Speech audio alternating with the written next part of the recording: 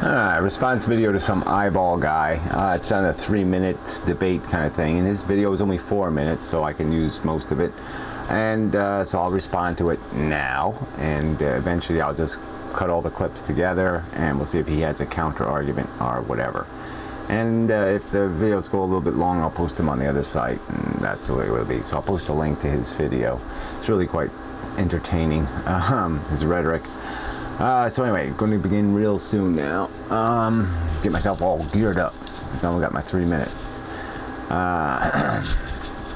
Okay, here we go. Into the debate. Ready. It's like jumping in the pool when the water's kind of cold.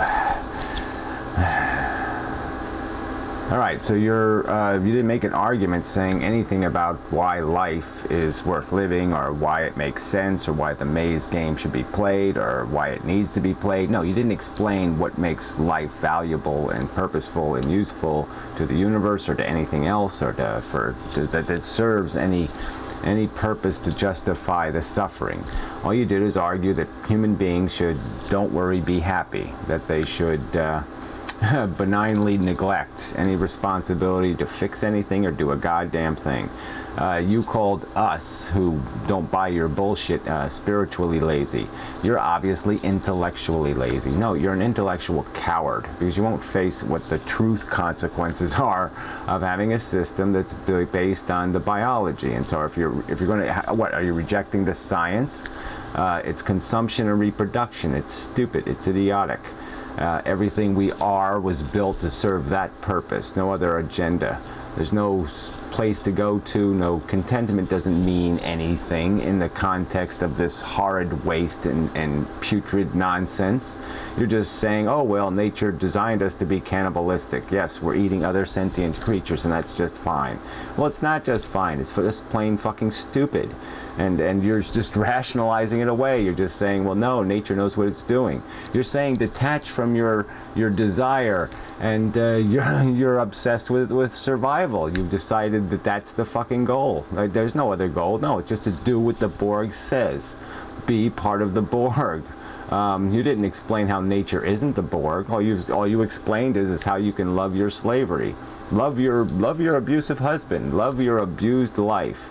You know, enjoy the debauchery, be a pervert, you know, be a child molester. I mean, it's nonsense. It's idiotic.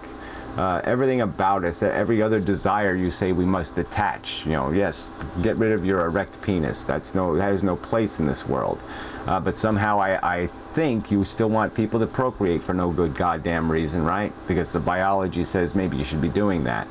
Because you sound like you're defending us sitting around ignoring the nonsense and saying, and it doesn't even make any sense. How the hell do you get contentment through compassion?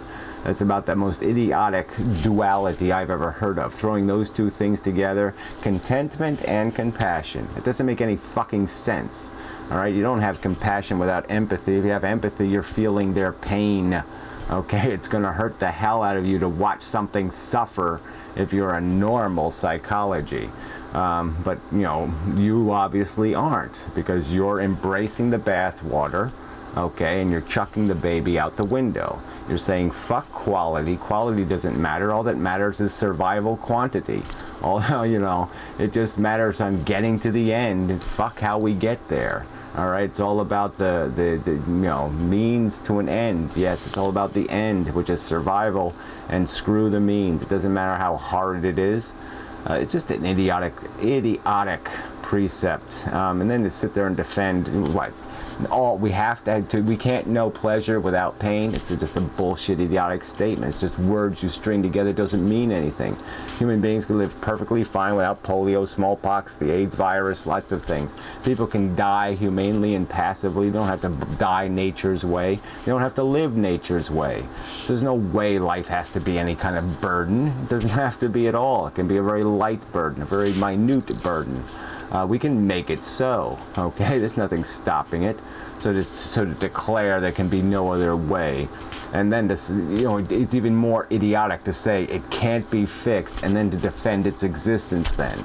That's even bigger reason to blow it the fuck away. If I believed sincerely what you're saying, then yes, I'd say blow it up right now, and I'm not even saying that. I'm saying intellectually, there's no defense for doing anything less, but obviously human beings aren't ready to do that. So let's fix it if we can, but you're saying you can't even fix it. Don't even try to fix it. Just learn to live with it. Learn to love your slavery. Learn to love your oppression. I mean, it's just nonsense.